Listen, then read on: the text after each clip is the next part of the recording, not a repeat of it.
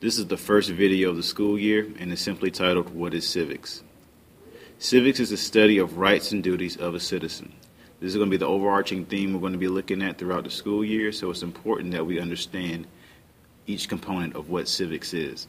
The last word of the civics definition is citizen. A citizen is a community member who owes loyalty and allegiance to a government and is entitled to protection from that government. Most people strive to become a citizen because when you gain citizenship, you are vested or given rights and privileges, but in return you have to perform duties. So basically, citizenship is a relationship that you're going to have with your government. The reason why people want to have this relationship is so they can gain rights. Rights let you move more freely within your society. Rights are legal, social, and ethical principles of freedom.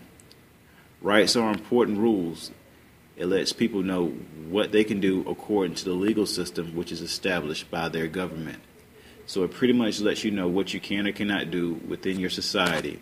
That way you can enjoy life to its fullest. That's what citizenship is all about, gaining these rights and these privileges so you can enjoy life to the fullest of its ability. In our society, the government is going to let us know what our rights are.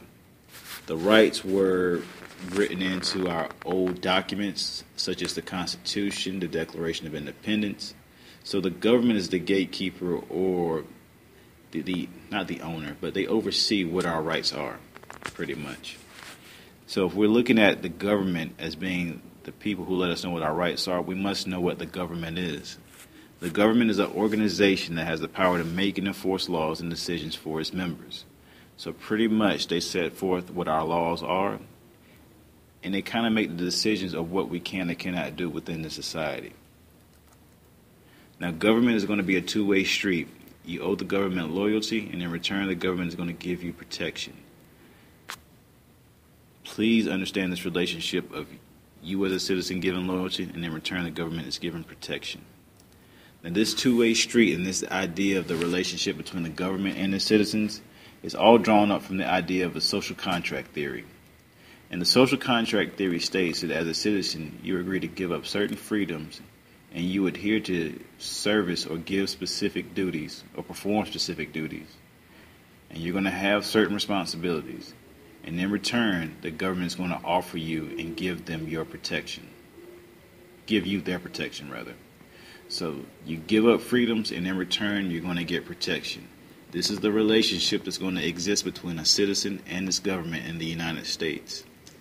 So this first video is kind of quick, but it lets you know what aspect of life we're going to be looking at and what aspect of society we're going to be looking at. We're going to be looking at the relationship between an individual person and their government and what each does for the other. So, this is the end of the first video. Be familiar with the ideas of the social contract theory, the two-way street of government and citizenship, what citizenship is, and what civics is. See you tomorrow in class.